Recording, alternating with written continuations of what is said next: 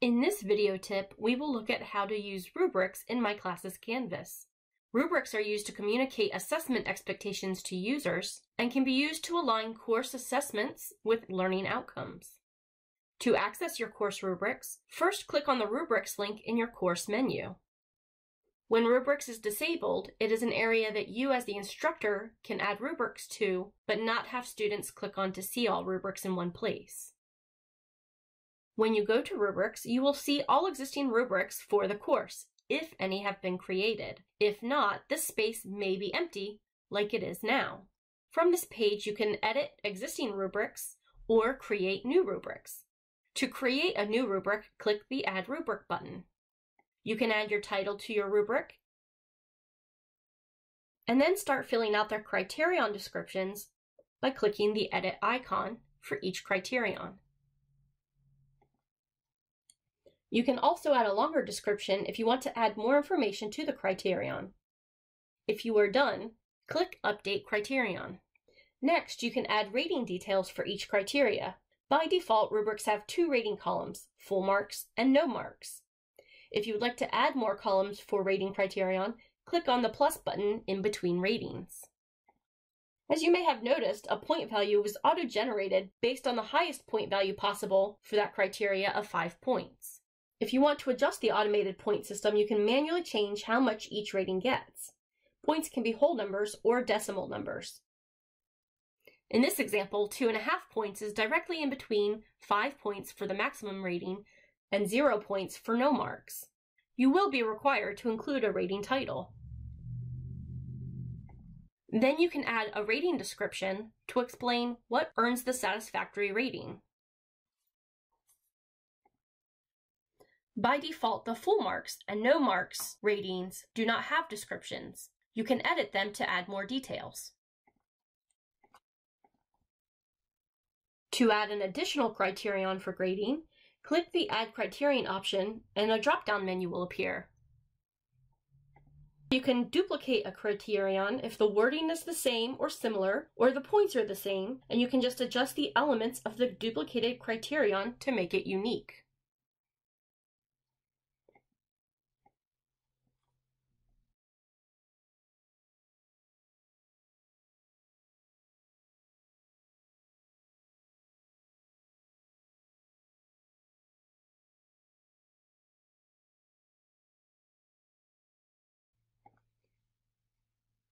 You may decide to just add a new criterion instead of duplicating and updating criterion if you're using a different range of points.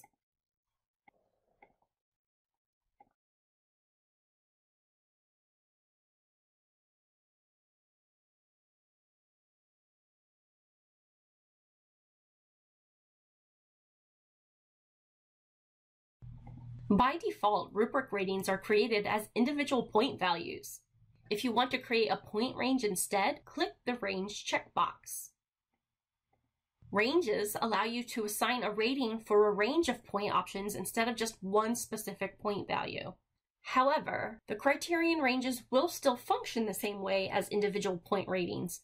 For example, a range that includes a maximum of 5 points and a minimum of 2.5 points, when selected, is assigned the full point value by default. You'll have to manually change it to a different number between 5 and 2.5 points. And we'll take a look at that when we've actually added the rubric to the assignment and are using it for grading. But first, let's create this rubric and look at where we can add it to specific assignments.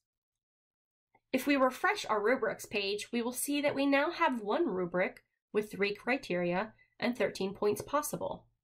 Again, we can add a new rubric or edit this rubric. The total points are calculated by the maximum point ranges. So if I decided to change this maximum point range to 4 instead of 5, you will notice that the rating point ranges were automatically updated, but you can continue to make changes if needed. When you finish making changes, update your rubric, or you can delete a rubric if you no longer need it or you want to start over and create a new one. I have only created one rubric intended for discussions, but we'll actually look at 3 different assignment types and how you would add rubrics to those assignments. For assignments, you can have a regular assignment type, which will encompass your online assignment types, such as file uploads and text entry, as well as no submission or on-paper assignments if they are submitting something in class, or performing something via Zoom, or if you're using an external tool. Adding a rubric to this type of assignment is pretty straightforward. On the information overview page for that assignment, you will see the Add Rubric button. Click the button, and you can either create a new rubric, giving it a title and adding criterion, or you can find a rubric that you've already created. Let's find that discussion rubric that we created. You will be able to locate and use rubrics from any course that you have a teacher role in. So I have scrolled down to find my Salisbury, Maryland course. When I click on that course, I find the discussion rubric that we just created. I can preview it to verify that this is the correct one. And if I scroll down, you'll notice there are 3 different scroll bars. I can select to use this rubric. In this example, I have attached an existing rubric, but I will need to click Edit if I would like to use this rubric for grading.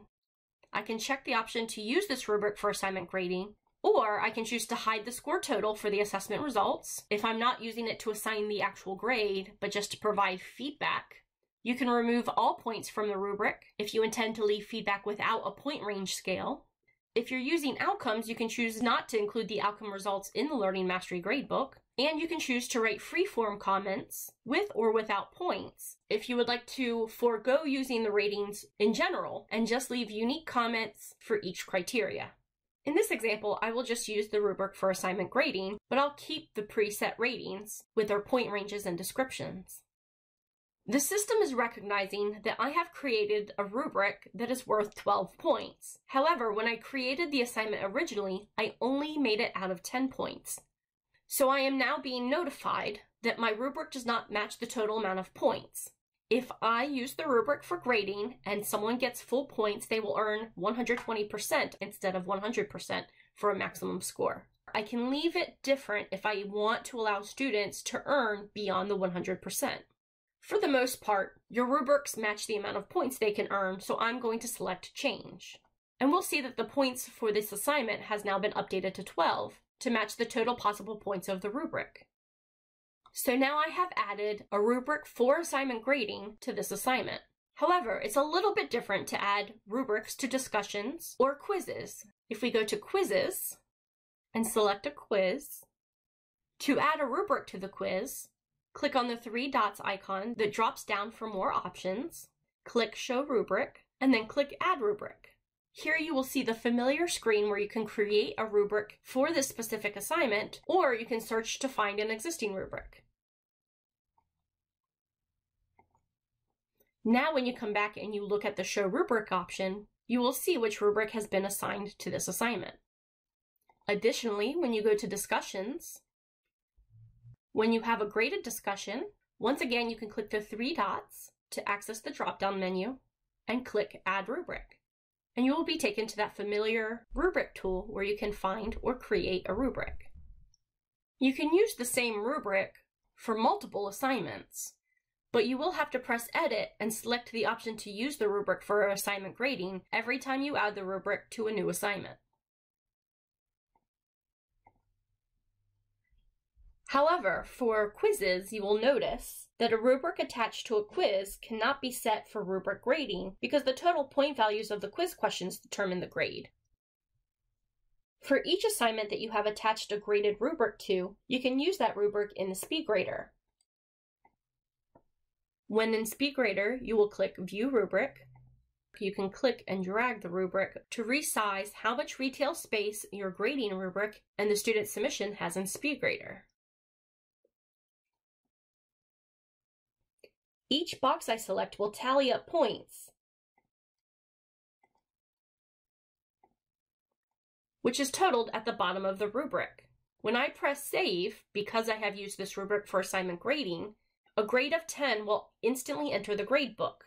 However, you can add additional comments before you submit the score.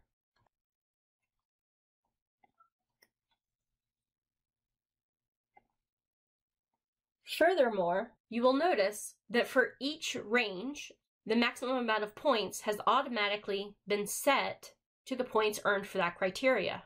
However, if you are grading with a rubric that has a point range allotted, you can click on the box for that point range and change it to any grade within that range. If you enter a point value outside of the full marks point range, the system will automatically transition to select the criterion rating that matches the point value you have entered. Again, when you press save, the 9.5 out of 12 points that I have assigned through the rubric will automatically go to the gradebook for the student. If I need to edit the score that I've added to the rubric, I can click View Rubric, I can go back and I can update the score, and I can save again to recalculate the points that the student earned. From updating the rubric, I have updated the grade in the gradebook. And finally, if I wanted to assign extra credit points, I can assign a point value higher than the allotted points, which will add extra credit to the assignment based on that criterion. Once again, that change I have made is reflected in the gradebook. If I have already used this rubric on a different assignment, and I want to make changes for it for a new assignment, when I click Edit Rubric, I will receive a warning that I cannot edit this rubric because it's being used in more than one place, and the points have already been allotted based on this rubric. So I can say OK, and a new rubric will be created based on a copy of the old rubric. For this rubric, instead of using it for assignment grading, I'll write free-form comments to assess the students, and I'll put a different score where I can grade them on a scale of 1 to 5, but I can decide to reward a maximum of 12 points for the work, while still giving feedback based on this 5-point range. You'll note that if we go back to rubrics, that second rubric discussion was created because the first version of the rubric had already been used to grade a previous assignment. So now if we go to that assignment and view this rubric in SpeakGrader, you'll see that you can leave freehand comments, that you can even save and reuse for future comments. I can press save, and the student will see my comments and the point values that they would have earned, but I can still use a different grade in the assignment area. In this way, you can use the rubric to provide some feedback without it punitively affecting the score. If you have more questions about how rubrics can be used, please feel free to reach out to an instructional designer at any time. Thank you for watching this video tip. For more information, please refer to the following guides.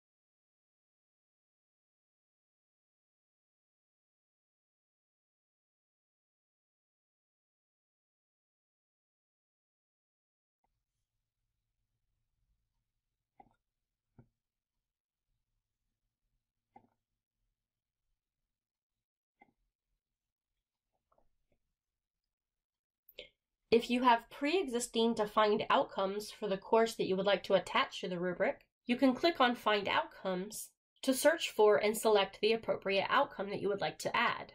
When doing so, you can select whether you want to use this criterion for scoring in the rubric or not. In this case, I will not include this criterion for the actual grade.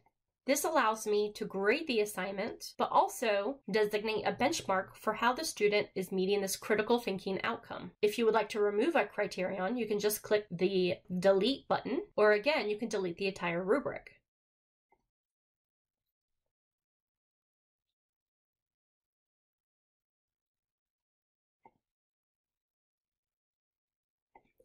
And you can continue to update and change criterion and outcomes as needed.